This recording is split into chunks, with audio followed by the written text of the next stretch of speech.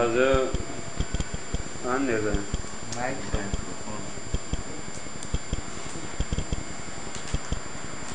کوئی طریقہ جو ہوا ہے اس زیر ہوا ہے کھانا سے بس کر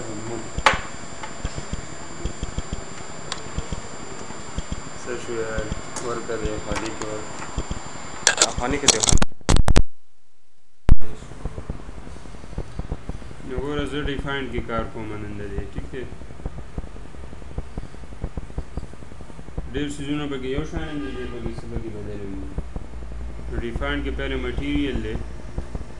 نو دا مټیریل دی کې ډیفالټ الریډي پراته دي کاري ټول دا کنکریټ دی دا پری سټریس دی پری سټریس سټیل دی ټینډن دی یعنی اور دا تا سره عام سټیل دی ٹھیک ده نو ته میټیریل ایډ کې نو څنګه چې سیب کې مونږ کړو سیب 2000 کې ما شان ایډ نیو میټیریل کویک کې نو دی کې وګوره سټیل دی کنکریټ دی ریبار دی ټینډن دی ته بل فرض کنکریټ ایډ کې نو دلته پکې د کې دا پراته دي 3000 4000 5000 6000 ٹھیک دی نو لیټس سے 3000 ایډ کې نو ایډ کړه سم ته ریبار ایډ کې گریڈ 14 دا ایڈ کا څنګه چلته وو نو اسی ځای نشته ایڈ نیو مټیریل ته سټیل ایډ کې نو سټیل مونږه کوم یو استعمالو A36 استعمالو ASTM A36 استعمالي سټیل او ریبار کې څه فرق دی ریبار سے دا پرای کی اس کی سلپ ہو گیا ہاں اور سټیل چې دا فرمونه د زین کاور ماور هغې ته سټیل ګوډ نو دا شانته مټیریل ایډ کولی شي که ته خپل طرف نه ایډ کړې نو ایډ نیو مټیریل به کوې ٹھیک ده او د هغې دپاره وګوره بالفرض کنکریټ دی نو دا هماغه ډیټا ده څنګه چلته وه نیم مټیریل ټایپ کنکریټ دی کوم ځای کې چې نه پوهېږئ ما ته وایه دا چونکې اګزیکټلي هماغه شان دی نو به زه پرې مختصر شان تېرېږم تاسو هم کړی که نه مټیریل خو کړی ول دا یې کلر دی نوټس دی هماغه شان ٹھیک دی اور دا ویټ پر یونټ والیوم دلته وګوره نوټ کوي که نه یونټ یار یو سره خپل خپل لیکلی دی نو د هر یو دپاره دی مختلف یونټ استعمالوي وګوره دلته انچ دی دلته فوټ دی دلته انچ دی دلته انچ دی خو دور سره خوا کې لیکلی چې دا ویلیو دی یونټ کې ده پوهېږي که نه نو تا سره دا ویټ دی نو ویټ په پاؤنډ پر کیوبیک فوټ کې 150 وي نو دا 150 دی دا څنګه 150 دی دا 150 دی نه 1.5 څه شی دی صحیح وګوره که نه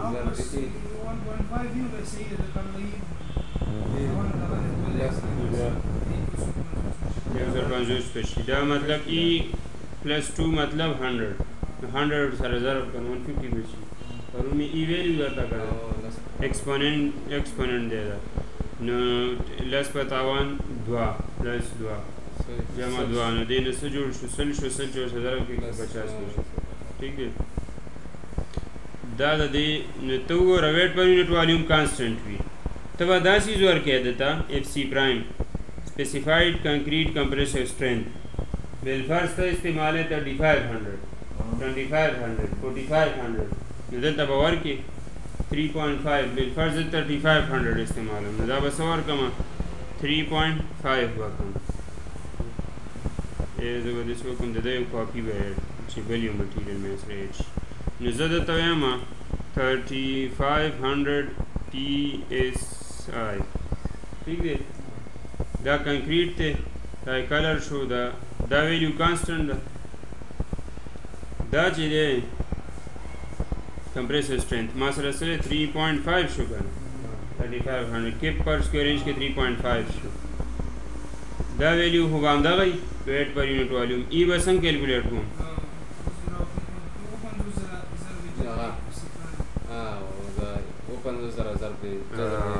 نو هغې نه به کیلکولیټ کړو نو د هغې نه به څه راشي کیلکولیټر شته بس زه نشته اوس کیلکولیټر خو تاسو کولی شئ هغسې ټیک دی که نه نو هغسې به وکړي هغه ویلیو به دلته پوټ کړي پوایزانز ریشو پېژنئ که نه هېر کړی مې وه ته په یو سی باندې فورس لګي نو دا شان غټیږي دا څه بوډي کې کیږي نو دا lateral strain divided by the axial strain دته Poisson's ratio راځه د څنګه کنه پوهیږي نو وای ایکسپلین کوم بیا 2 dimensional کی نو دا 0.2 بس ویدام کانسټنټ ده coefficient of thermal expansion مونږه نه یې څه بزا چې څه دی هغه دی جی چې د دې دوه په بنیاد باندې کیلکولیټ نو ته چې کله نوې کمپلیټ ډیفاین کې ته وسو ورکې یو بدا ویلیو ورکې یو بدا ویلیو ورکې مسنون ویلیو چې شاول ضرورت نشي صحیح دی دا بستا شي 3500 بس کینسل مې کوته مې ای چینج نه کړم دا د کنکریټ خبره شو تاسو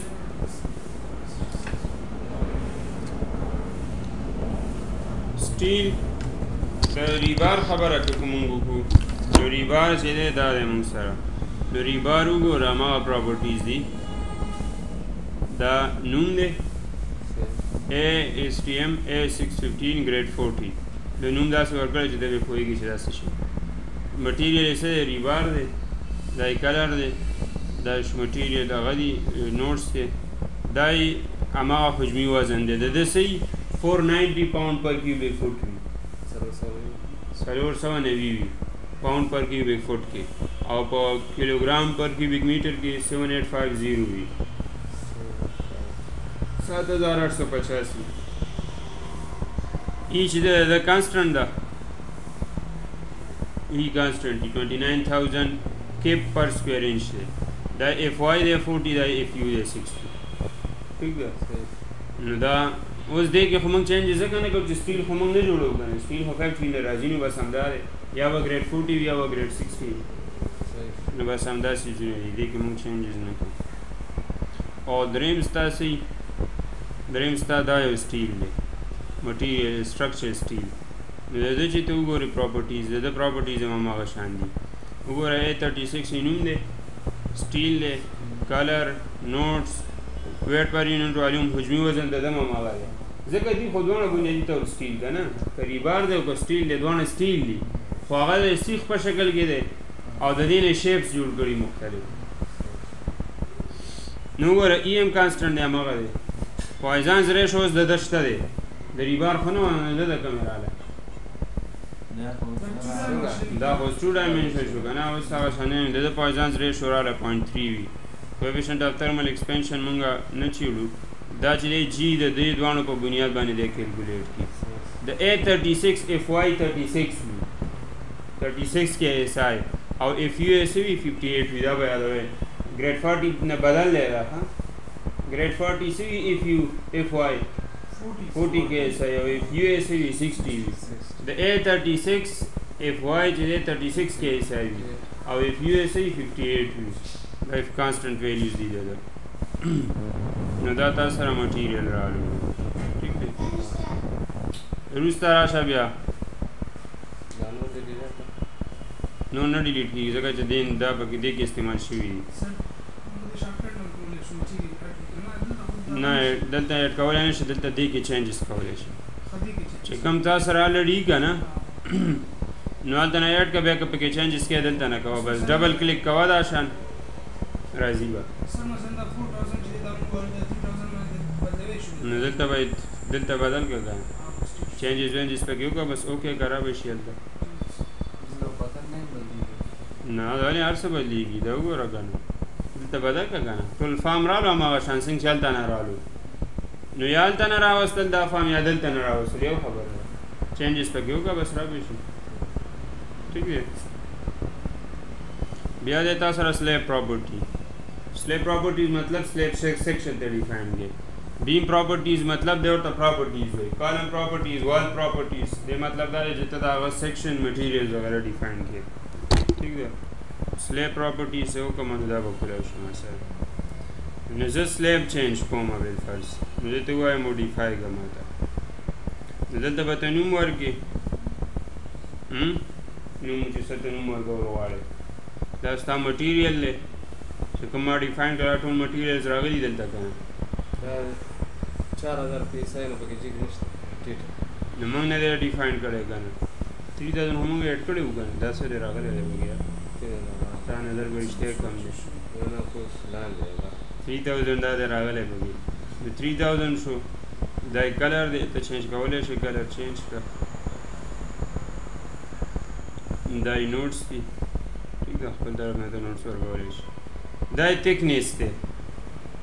دلته د تکنیس ورکې څومره دی او دا یې ټایپ دی نو د سلیب دی کې ټایپونه دي یو به سلیب وي بل سلیب ایز ا ډراپ پینل هم وي که نه ډراپ پینل نه پېژنې ګوره داسې وي که نه ما وایي زه پرون ما نه هېر شو ما زه به تاسو یو لیکچر در کوم چې دا وګورئ ستاسو کلاس شو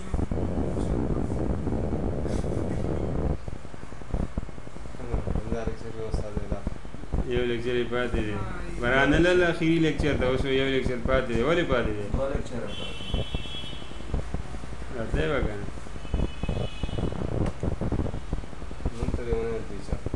څه شی تاسو لیټ راغلی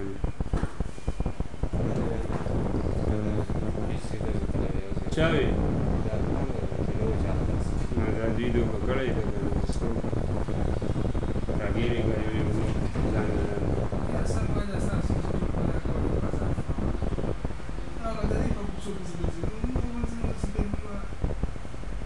دا دې وګوره دې لیکچر کې چې دی دا مختلف قسمه چې کوم هغه پرون ټمپلیټ کې مونږ کتلي وو که نه فلیټ سلیب 1 وی جایز 2 وی جایز بیم سپورټ دا ټولې چې دی دې کې ډسکس کړي دي چې وایي څه ده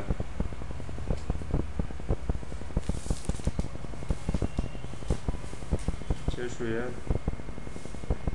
دا دي فلیټ دې ته وایي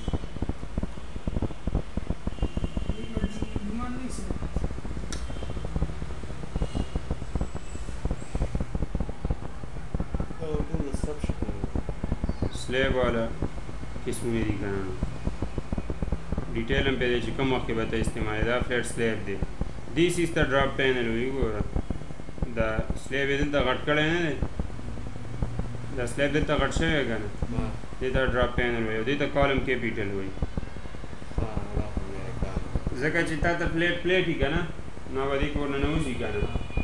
دلته دې ته پنچنګ شیر وایي په دې کې پنچنګ شیر مسله راځي نو د هغې دپاره مونږ یا سلیب دلته غټ کړو یا کالم چې دی غټ کړو ستنه چې دا ستنه سوی نیډل دا ولې ننوځي په بوک کې او پین پکې نه ننوځي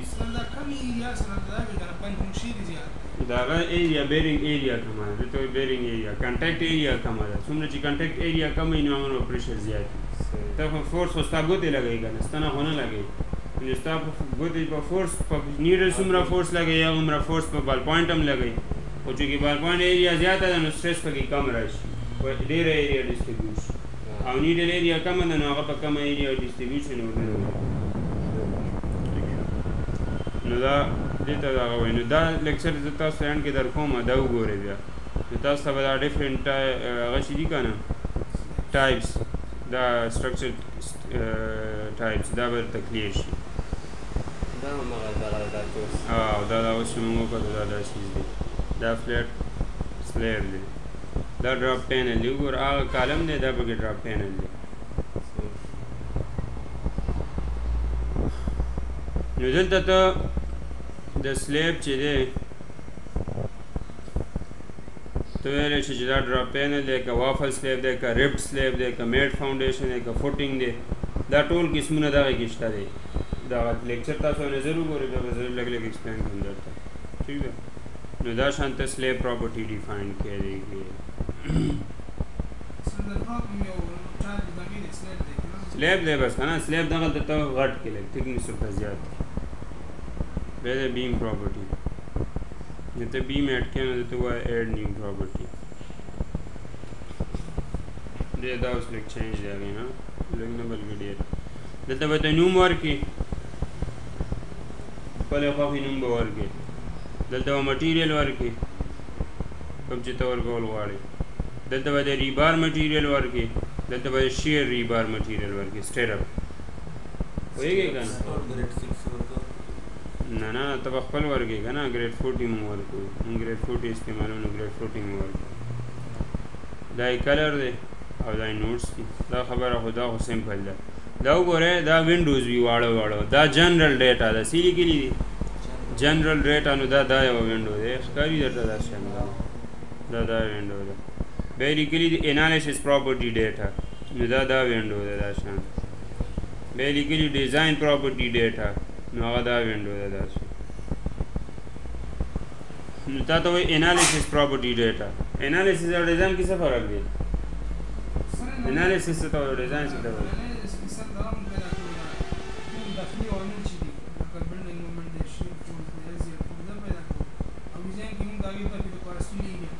ګوډ نو انالیسس یو چیز او ډیزاین بل چیز دی ټیک ده نو انالیسس دپاره دې تا نه ډیټا غواړي دلته ډیزاین دپاره غواړي زه هم پوهېږم چې دا څه شی دی نو بیم ته قسم درته ورکړې ته ورته وایې ریکټینګولر بیم دی ټي بیم دی ایل بیم دی جنرل بیم دی بل شیپ دی زه درته وایم ریکټینګولر دی مثلا ویب ویډث ایټ ټاپ ویب ویډث ایټ باټم نو مطلب دی کې تا سره ټیپرډ بیم هم کېدی شي ټیپرډ مطلب چې بره یو ډایمنشن یو لاندې بل ډایمنشن دی داسې نو داسې یې کلي وګوره ویب ویډث ایټ ټاپ ټاپ کې دومره ویډث دی او لاندې دومره ویډث دی پوهېږې که نه نو دا ډفرنټ کېدلی شي دا یې ډیپث دی نو دا خو سمپل خبره ده اوس وګوره دا ډیټا تا ورکړه که نه نو دې تا نه ډیزاین ډیټا او پراپرټي ډیټا غواړي اوس بیم زمونږ ریکټینګولر دی خو چې کله ته ډیزاین کې نو نن سبا مونولیتیک کنسټرکشن دی نو ستا سلیب هم بیم سره کار کوي نو دې نه څه جوړېږي ټي بیم پې جوړېږي ټي بیم خو پېژنئ که هغه بیم ته ویلی کېږي چې کله سلیب او بیم په یو ځای باندې واچولی شي که نه نو بیا د سلیب ایسام چې دی په بیم سره کار کوي نو دې ته ټي بیم ویلی کېږي نو اوس ډیزاین کې بیا هغه خو هم کار کوي هغه سلیب هم دته سپورټ ورکوي که نه نو ډیزاین کې ته غواړې چې انالیسس کې دا ریکټینګولر بیم وي او په ډیزاین کې بیا دا ایز ا ټي بیم کار وکړي نو هغه دپاره تا ته فلینج ویډث پکار دی د فلینج ویډث د سلیب چې کومه حصه بیم سره راځي هغې ته څه وایي فلینج ورته ویلی کېږي پین مې څه نشته کاپي ماپي نشته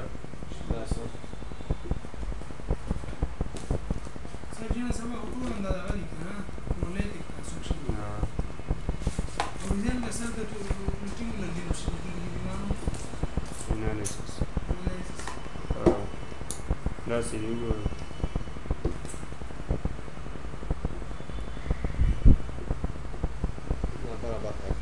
نو دا دې ته فلینج وایي نو تا نه دی د ډیټیل غواړي چې د ډیټیل زه کوم ځای نه راوالم نو یو یې څه لیکلي دي پهلنی آپشن څه دی چې کوم سلیکټډ دی څه شی دی ډیټا تا دلته ورکړی دی ډایمنشنز لکه بالفرض ته ټي بیم کې دلته تا ډایمنشنز ورکړي که نه فلینج ویډث سلیب ډیپث دې ځای کې تا ورکړه دا زه ډسکس کوم نو ته څه وې ته وې یار دلته چې ما کوم ویلیو درکړی هغې نه ویلیوز راواخله بس ډیزاین کې هم دغه استعمال کړه یو آپشن تا سره دا دی پوهېږې ته دلته ورکې بس ته په انالیسس کې مې ایز ا ټي بیم واخلې انالیسس کې هم ټي بیم کنسیډر کو نو بیا ډیزاین کې هم ته وې یار بس چې دلته ما کوم ډایمنشنز درکړي که نه هماغه ته په ډیزاین کې مې استعمال کړه پوه شوې دویم دا ده چې ته څه وې دته ته دته وې فلینج ډایمنشنز اټومیټک فرام سلیب پراپرټي سلیب دلته تا څه چلو کو بیم د ډیفاینډ کو ریکټینګولر بیم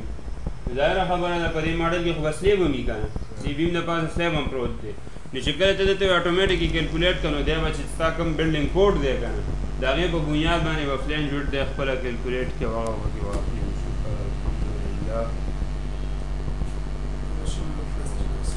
پوه شوې که نه ته په دې خبره پوه شوې که نه موږ هغه درې فارمولې هغه کې ویلې وې که نه سی سی کې پي افیکټیو معلومولو دپاره نو هغه کیلکولیشنز به دی خپل وکړي هغه افیکټیو به راوالي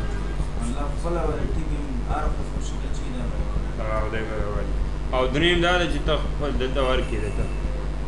خپله ورته ورکړې فلینج ویډ دومره واخله سلیب تکنیز دومره واخله ویلیو ورته ورکوي ډایرکټ ویلیو ورکوي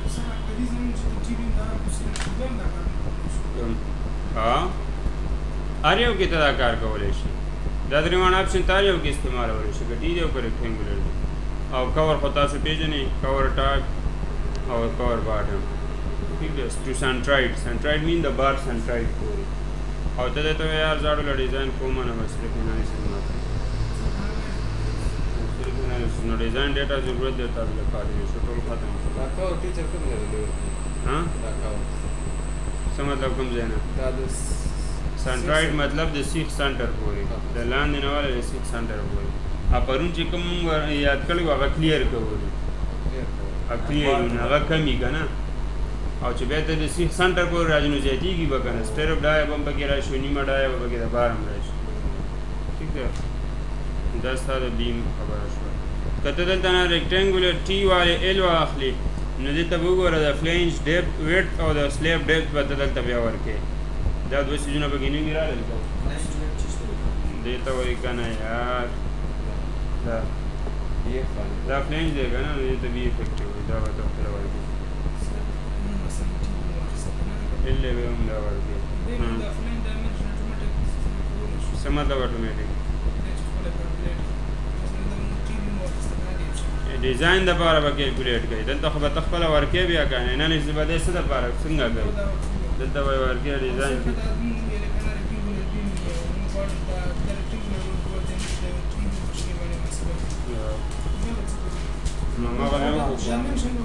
هماغه مې وکړو که نه ګلبالي دا اوسه پورې ما څه وکړل هماغه څیزونه وکړو دلته د یار ډایمنشن ورکړه د ریکټینګولر دلته ورته ووایه ټي بیم کیلکولیټ کړه دا درې اپشنز دي تاسو سرکولر کرنے کا دایروي څه شی دایروي بیم کوم ځای کې اوسه پورې نه دي کالمي بیم هم نه دي اوسه پورې دا میموري کارت لږ لږ خوب کړي د لرګي وي د کنکریټ خو هم نه دي ته څه دا بهرحال دا بیم دی بس دی ښه دم راګي نشته یار نه دې ټایم کې